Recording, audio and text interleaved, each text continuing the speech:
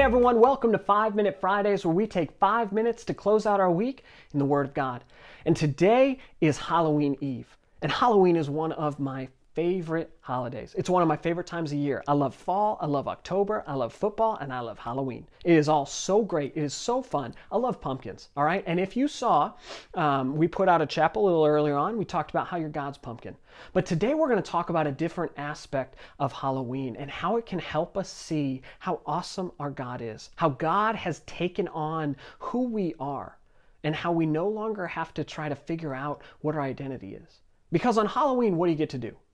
You get to put on a costume. You get to pretend to be something else. Maybe something great. I am a big fan of Batman. I wear this costume a lot. All right? I've had it for several years. It is a ton of fun. Love it. Love pretending to be Batman. And some people think I'm the real Batman, so that's exciting too. But no matter what it is, on Halloween, we get to pretend to be something we're not. But what happens after Halloween? What happens when you get home from trick-or-treating? What happens when maybe it's time to get to bed if it's your first Halloween and you're just so excited about your costume? Well, you take it off. You shed this false identity and you become who you really are. And as I was thinking about that, as I was thinking about how on Halloween we take off this fake sense of identity and become our true selves, it got me thinking to 2 Corinthians 5:17. Take a look. This means that anyone who belongs to Christ has become a new person. The old life is gone. A new life has begun. You see, at the end of Halloween, at the end of pretending to be something great, at the end of, for me, pretending to be Batman, I got to take off my mask. I got to take off these really tight-fitting clothing, all right? Because this is obviously really me. None of it is padding. And I gotta shed this false identity of what maybe I think I want to be, and instead go back to being who God created me to be. And in baptism, in Christ taking over our lives, the same sort of thing is happening. Our old self, our false identity, it's taken off.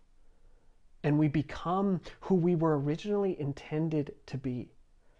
You see, in this verse, it says a new life begins. But if you go back to creation, that new life is actually the original life we were supposed to live. A perfect life, glorifying God, living for God, being followers of the one who created us. And as our identity is there, all the things this world throws at us don't seem to matter as much. Because as you take off your Halloween costume and you spend the weekend hopefully enjoying, Monday you're probably going back to work. Monday you're probably going to have to go hear a lot about this election and all this sort of junk that's coming along with it. You have to go back to maybe even feeling like you have to pretend you're something else so that the world will accept you.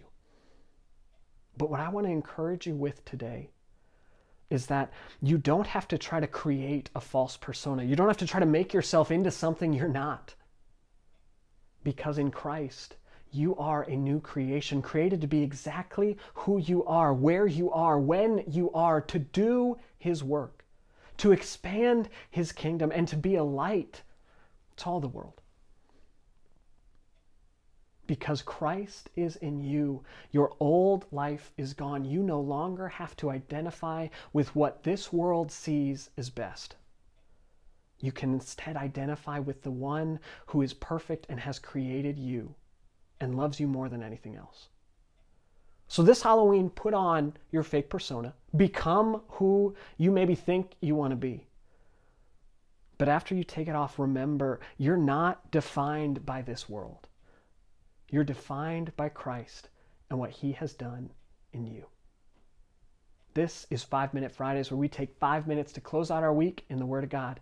We'll catch you next time.